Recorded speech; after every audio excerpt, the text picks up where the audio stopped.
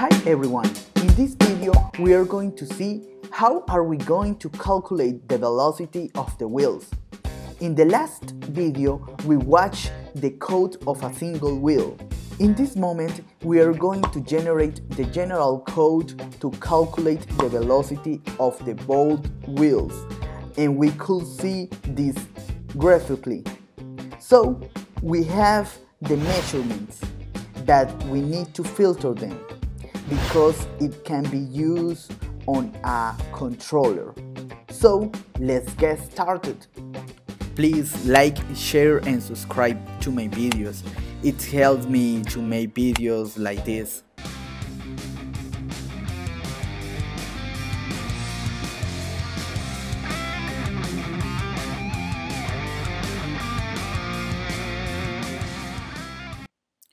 Okay, in this part we are going to start a copy and paste all the variables that we used in the last video, and we are going to change all these variables that have in the last of the name has the name the letter R. We are going to change that letter by a L, because we are going to generate all the left variables that are the variables that are going to move that are going to measure the movement of the left wheel. Then you could see that I am copying all those variables. I am going to duplicate every single variable that have a R. We are going to change it by a L variable, and we generate both variables, the R and the L variable, and right like this we are going to generate all the copies, and then we could measurements all the movement of the left wheel because we have the same variables, only that is changing that thing that you are seeing that I am changing in this video.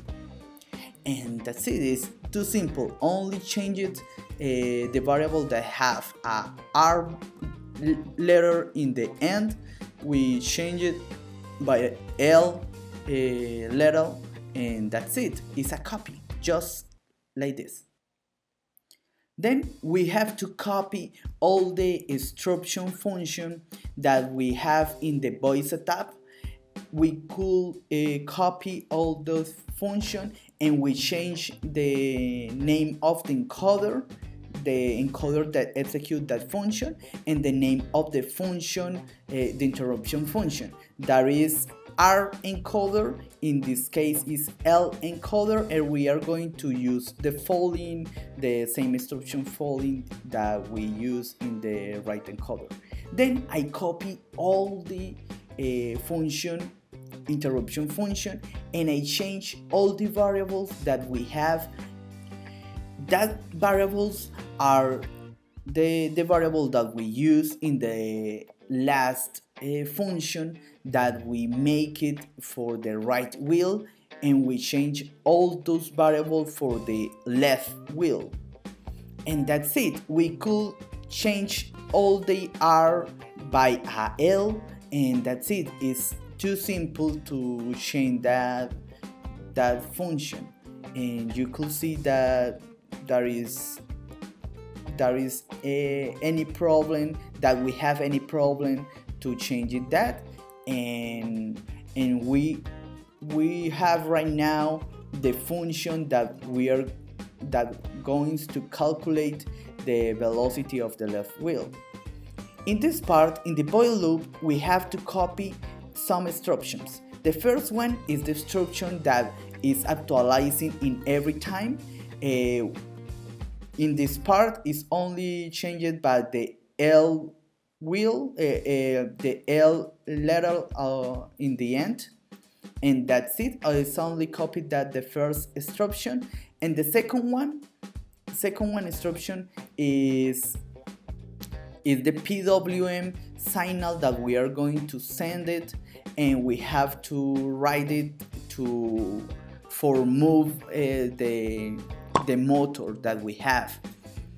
In this part, change it by this motor, and we are going to make a graph with the signal that comes from the encoder, and we have to copy that serial print, and we are going to graph something like the frequency of the right wheel and the frequency of the left wheel. You could see that I eliminate the instruction LN instruction, and that's it. I program this example, I program this code over the Arduino. I changed the name because this is a program that works with the two wheels, both wheels. It's different than the last one, and I could save it, and I upload that code to my Arduino. I have a problem like this. Only I have something that I have to correct. I wrote something bad that I don't eliminate was generating that error, but that's it. That was the wrong thing that I had, and that is the way it's working right now.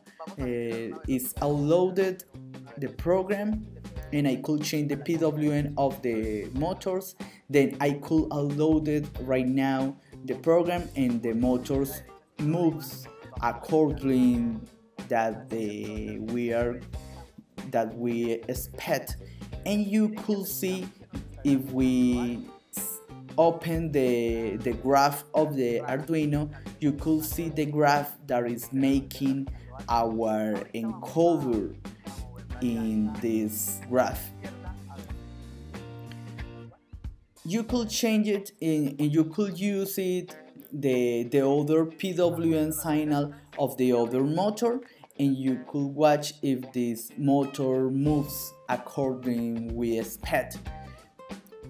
We could see that, and I have a problem like this because the two graphs that we are watching are good, but you could see that some graph is going faster than the other one. Is a problem that I really don't understand, because that was working for me, and I ever have this problem before, and I really don't know what happens. That is strange, but don't worry, because you could see that the signals have a lot of noise in it. That noise we have to filter that. This noise is not allowed for our controller, so we have to make a filter that eliminates that noise. And we could use in the next video we are going to generate a filter, and that filter makes that this noise disappears. And in this program the graph goes in the graph, in that signals goes in the graph. We are going to parallel. We don't have any signal that goes faster than the other one. Is a mistake. It's a big mistake that I really don't understand in this problem what happens, because it has to work according to the program that I made. If you find this error, you could send me in the comment, because I really don't find what are the problems that I'm making. So I really want if you could help me, if you could tell me what is the problem that I am making in this video. And thank you very much. That is the program that we want to achieve in this video. It really don't work like I expect, but that's it. That are the measurements, and the measurements are good enough to use it in the next video. And like I said, in the next video we are going to filter that signals, and the signals works perfectly in that video.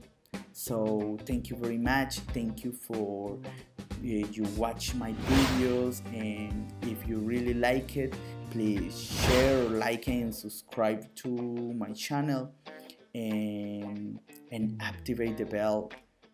Bye bye. Thank you very much, and we are going to see you in the next video.